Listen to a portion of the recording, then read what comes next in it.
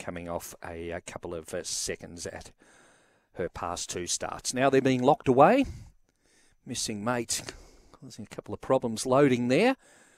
Now is placed forward, and we are set for a start. Race number 10, Mount Gambier, green light on, lure rolling, set to go.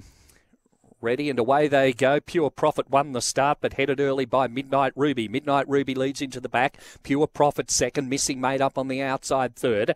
They're followed by Bent One. Crack and Jackie going back to the inside, and Flash Socks last of all.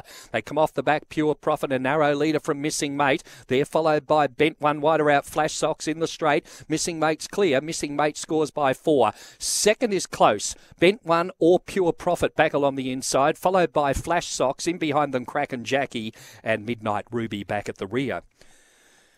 Around 23 and 40 the time recorded there, and the winner will be, as the numbers are about to be displayed, it will be 2 Missing Mate, trained by Dave Peckham.